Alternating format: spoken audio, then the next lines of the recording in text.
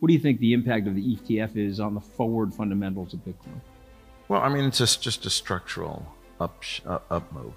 So you said 4x is what it is? Yeah, so that would be typically- 200,000, 240 from 60 today?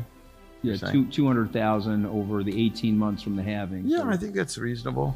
I mean, if you think about it, it's only, what, 3, 4x? I mean, it's not that big a deal for Bitcoin and certainly for assets in this space. Yeah. I mean, historically, it's just the numbers are now getting really big, you know, trillions. The world's largest cryptocurrency by market capitalization is now trading above $70,000, following its highest daily close in 10 days on Monday. The first Wall Street trading session of the week brought a shift in sentiment for Bitcoin and spot Bitcoin ETFs, with the leading digital asset gaining nearly $5,000 in a single day. Despite a challenging period last week, spot Bitcoin ETFs are back in positive territory with net inflows of $15 million recorded on Monday, as reported by a chart from Farside Investors, a London-based investment management company. Among the spot Bitcoin ETFs, Fidelity's FBTC led with $261.5 million in inflows, followed by BlackRock's iByte at $35.5 million. However, GBTC recorded $35.1 million in outflows. Despite market volatility, the spot Bitcoin ETFs are making a strong recovery, with further rebounds anticipated as the market approaches the upcoming halving event in April. At the 2024 Digital Asset Summit in London, Skybridge Capital's Anthony Scaramucci and Dan Tapiero of 10T Holdings engaged in a live panel discussion. Tapiero, a respected macro investor with over 3 decades of experience, presented the macro case for Bitcoin, labeling it as the best asymmetric upside opportunity he's witnessed in 30 years. Tapiero explained that transitioning from traditional asset classes like the S&P to store-of-value assets like gold was relatively straightforward due to his understanding of the macroeconomic landscape and the deteriorating state of fiat currencies. Tapiero emphasized that compared to top stock indexes, which have seen declines of up to 99%, Bitcoin emerged as an obvious choice for investment. With central banks poised to implement rate cuts and increase money printing, there is significant demand for spot Bitcoin ETFs.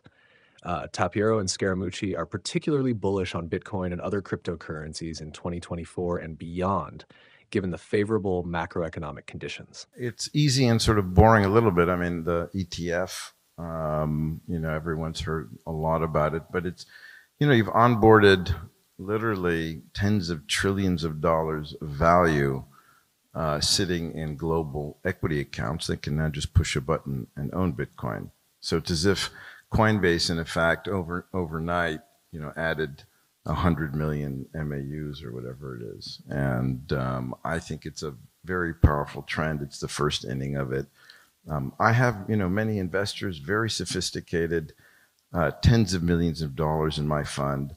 And they've said to me, you know, guys in their 50s, 60s, I'm not going to open up an account on Coinbase or Kraken. And by the way, I'm just going to wait for the ETF. This is for years they've been saying this. I want to see it in my stock account. I want my broker to look at it. I mean, it's crazy, but it's the American investor's nature. And so I think it continues for a long time. And we haven't seen such anything that's been so concentrated from the demand side.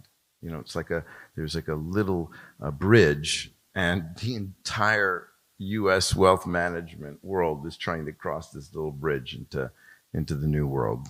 Even if you don't understand it, it's the old Wences Casares idea, get off zero, which is to say that you don't understand it, you don't know what's going on here, but do you really want to have zero exposure? Why don't you just put 1% in, dip your toe?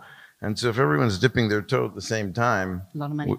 Right, and I think that's what's going on. There's a natural progression. People buy Bitcoin initially, they see it, hopefully it moves up, they have it in their account, maybe they forget about it, it's doing something, then they look at Ethereum, and then that's usually the next one. And then people start investigating the space more deeply. I had, in 2019, so I chair the investment committee of a school, just, you know, charitably, and it's actually quite a large endowment. And I convinced the committee to put 1% of the endowment. And it took me a while. And there's some very well-known people on this committee, and they're, running major banks. And, these are guys who've known me, for 30, actually more, 40 years. And they're like, Dan, we know you, we love this. Anyway, it took me 2 hours, and I had some help as well from another person to convince them to put 1% of the endowment and into Bitcoin and ETH. And we did in the first half of 19. The 5 million went to 58 million. Everyone was trying to, sell, and they were like, oh my goodness, this has blown out the performance of the endowment, the best performing high school endowment in the US. And then it went down to 13. And, Dan, what did you do to us? Still up, at 2x. It's now, I don't know, over 60 million. And everyone knows I haven't gotten a single message on it yet, because I said, look, we're going to buy it and we're going to hold it for 10 years. And I don't want to hear about it for 10 years. I was in this ballroom in 1985. I was eating prawns. They were terrible. I was a student at the London School of Economics. I was living in Paddington. And to make a phone call to my parents, I had to call them on Wednesdays because that was like Prince Spaghetti Day. And so I had to call my mother on a Wednesday, let her know I was safe and blah, blah. And I had to get a phone card, and I had to punch in the numbers, and it was $5 a minute to make the call. And today it's $0 a minute. You're transacting with your bank, and I don't know what they're charging you, or maybe you have a lot of money in your bank so they're not charging you, but the average person is either unbanked or they're getting hit with a lot of fees.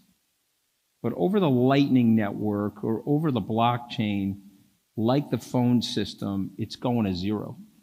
And if you don't see that, okay, but I want you to see it, because that's where the future is going to be. The same way in 1985, the future changed as a result of the innovations related to the internet. In January, Robbie Mitchnick, I don't know if anybody knows who he is, but he was on the Bitcoin project at Blackstone. And I ran into Larry Fink in the Four Seasons Hotel, Al Mariana Island in Abu Dhabi. And this was Abu Dhabi Finance Week. So this is probably November of 22, maybe October, something like that. And I'm in the lobby with him, and he says, hey, you like Bitcoin? I said, I do. He goes, oh, I think Bitcoin sucks. Larry Fink.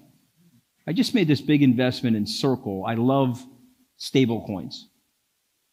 I said, okay. I said, you have to do more homework on this, because anybody that does the homework, anybody that does the Tapiero-like fundamental homework, it's a one-way ticket towards the asset. You're not doing the homework and saying, oh, I'm not buying the asset.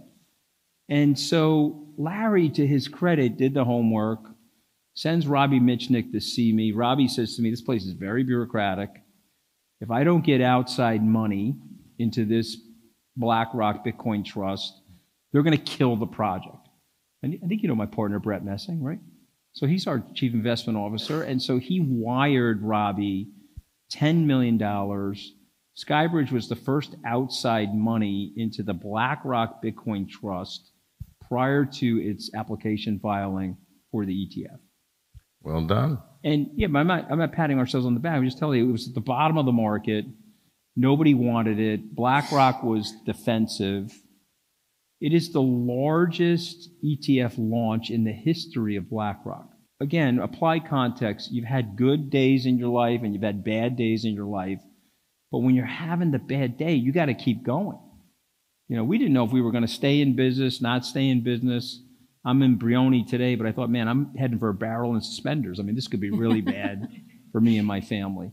But when you're in, what did Churchill say? When you're in hell, when you're going through hell, keep going. And believe, if you've done the homework, you've got to believe in yourself.